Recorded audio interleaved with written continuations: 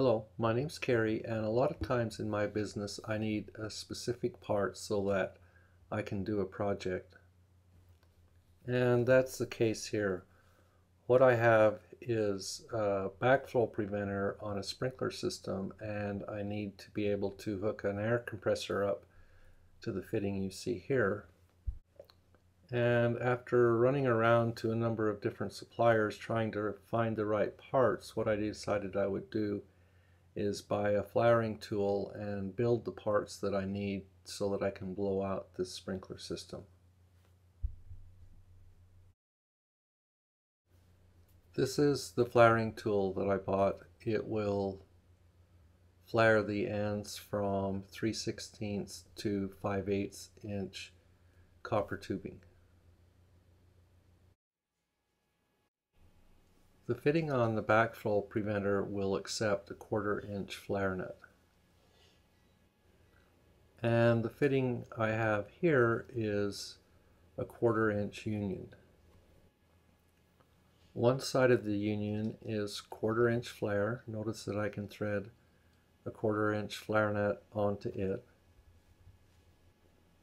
The other side of the union is 1/4 inch male iron pipe. Notice that I can take a 1/4 inch female compressor fitting and thread it on to the other side of the union. So once I flare some 1/4 inch copper tubing, this will complete the fitting that I need to hook up to the backflow preventer and blow out the sprinkler system. What I will do next is take my 1/4 inch tubing, slide it through the hole in the yoke that's marked 1/4 inch. I want it to extrude from the side of the yoke around 1/8 of an inch. Then I will tighten down the wing nuts on the yoke. This will hold the tubing in place.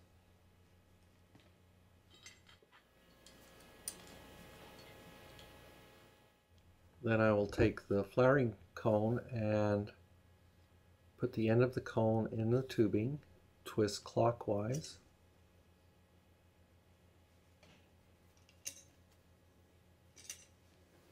And once the cone bottoms out against the yoke, I have a flare made in my tubing. Then I will undo the cone from the yoke.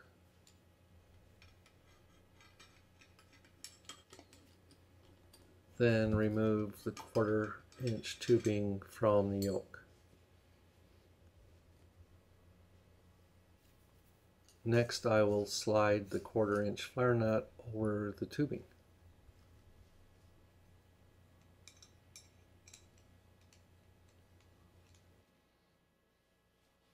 The next step is to take the second flare nut, slide it over the tubing, and now what I will do is measure a little bit outside the yoke and make a mark. Next I'll take my tubing cutters and cut the tubing where I made the mark.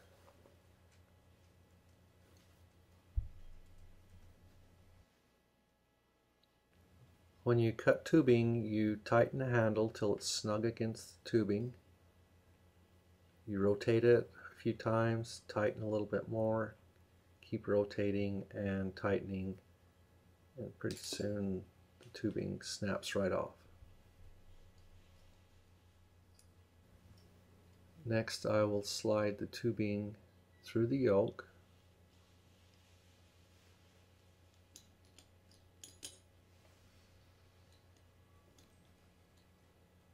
Tighten the wing nuts on the yoke to hold the tubing in place.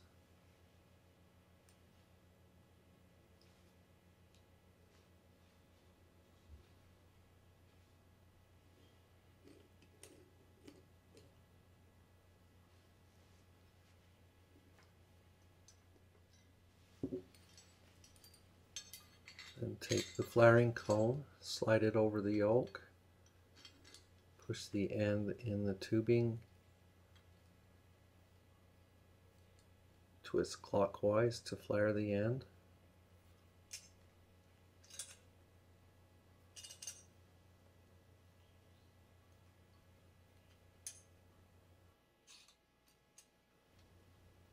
And once the end is flared, remove the cone from the yoke, then loosen the wing nuts and remove the tubing from the yoke. So I've made my own coupling with the flaring tool. All I need to do now is thread it on to the one end of the union.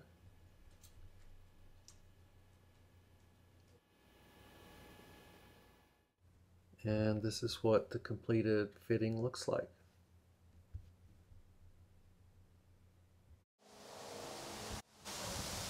All I need to do now is take my fitting out, thread the 1/4 inch flare nut onto the flare end coming out of the test port on the backflow preventer. Tighten the fitting up, and I'm ready to blow out the sprinkler system.